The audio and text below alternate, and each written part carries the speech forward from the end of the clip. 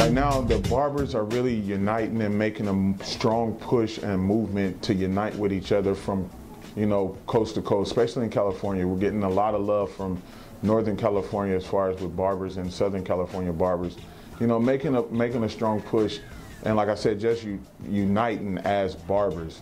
And that's one of the great things that could happen to our industry is that they all unite together and, make that strong push, because in our industry, I feel like sometimes we get overshadowed for the talent, and it's a lot of talent within our barber community.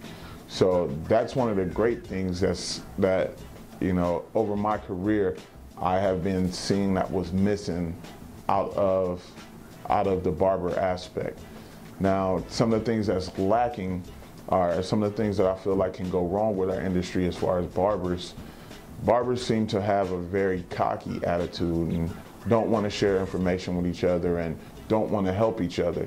And like I said before, the positive thing is some of that is weeding itself out, but it's still a lot of that. And barbers need to understand that the more humble you are, the more people want to work with you. The more humble you are, the more your financial status will change, because other people would want to give you an opportunity.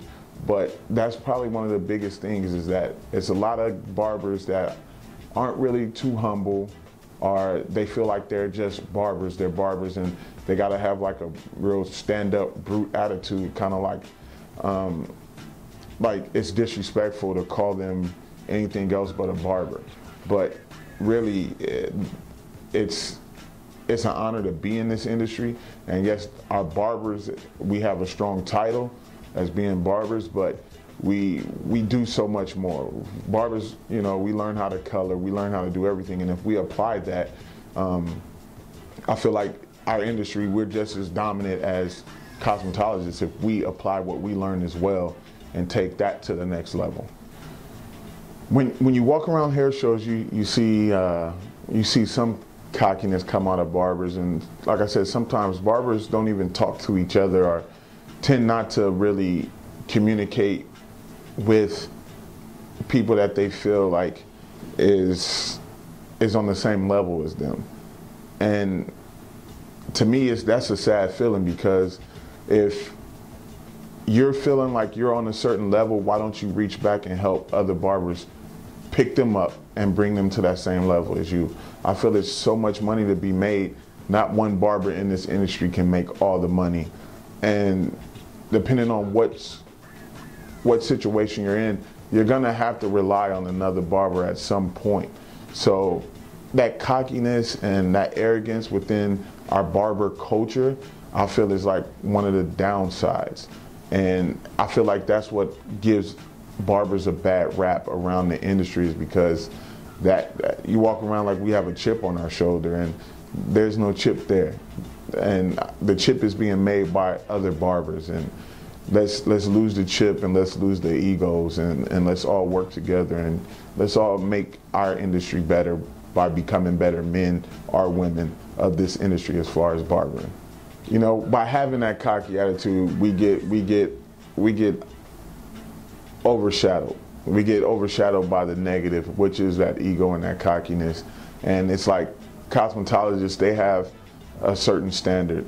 And then when you look at barbers, our standards is, oh, those guys are very arrogant. They don't ever show us nothing. They don't want to talk to us about anything. And it's time for us to not have that gray cloud over us anymore. And, like I said, let's work together and pull each other up and, lean off of each other and work off of each other. I have a great deal of friends in this industry where I could, get a call from New York and a guy say, hey, I got a client moving down to California, would love for you to take care of him. And I do. And I do the same thing for guys out of my clientele that's moving to different areas.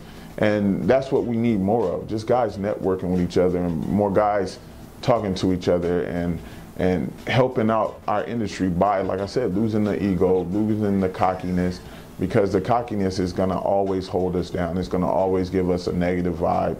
When you walk into hair shows, you can pretty much pinpoint a barber by the aura around him and by his look.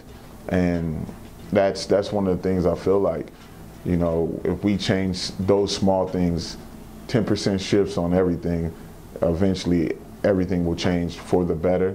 Not saying that it's really bad now, but that's one of the things that lack in our industry and it can be better, is that, you know, we lose the attitudes or we lose the cockiness as barbers and just become more open to change.